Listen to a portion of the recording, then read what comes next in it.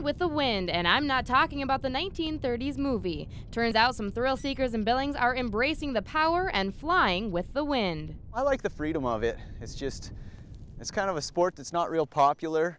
You can do whatever you want. You can take it as far as you want. Just the freedom. I mean, snowboarded for a long time, but it's just not, I know it's just different with the natural element, the wind. And there are a few different kiting sports, but snow kiting and kite surfing are probably the most popular. And for this time of year, it's all about the snow. But don't be fooled by the grace of these giant kites. The wind isn't always forgiving. It's kind of a touch and go sport.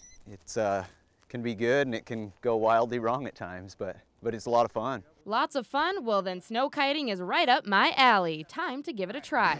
Okay. You ready? Yeah. All right. I'll just pull left. Left? Left. Okay. Now right again. Right.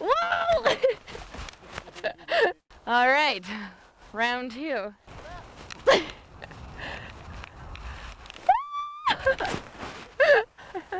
Imagine what this would be like on skis.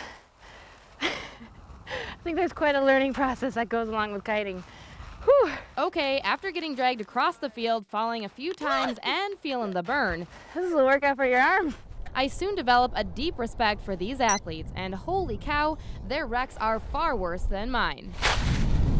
I have had a few wrecks, and the bad thing about it is when you do crash, you're trying to keep your kite flying straight, and unfortunately you're spinning and tumbling up and down, and until your kite stops, you don't stop. when you go up higher than what you want to and unexpectedly or get drug, I've had a few hurt incidents, but I guess you learn from your mistakes. It can be rough, wrecks can be tough, but you just get up and go again. So that's exactly what I did. Ready?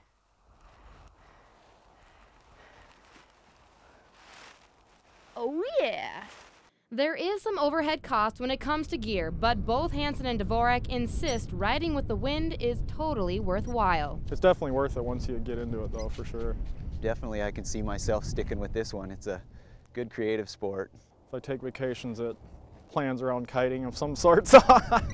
Now I think it's a bit premature for me to start planning my vacations around this activity, but it is definitely an adventure worth trying, and one of these days, some skis or board will find their way under my feet, if I can stay on them, that is. In Billings, I'm Angela Douglas for Montana's News Station.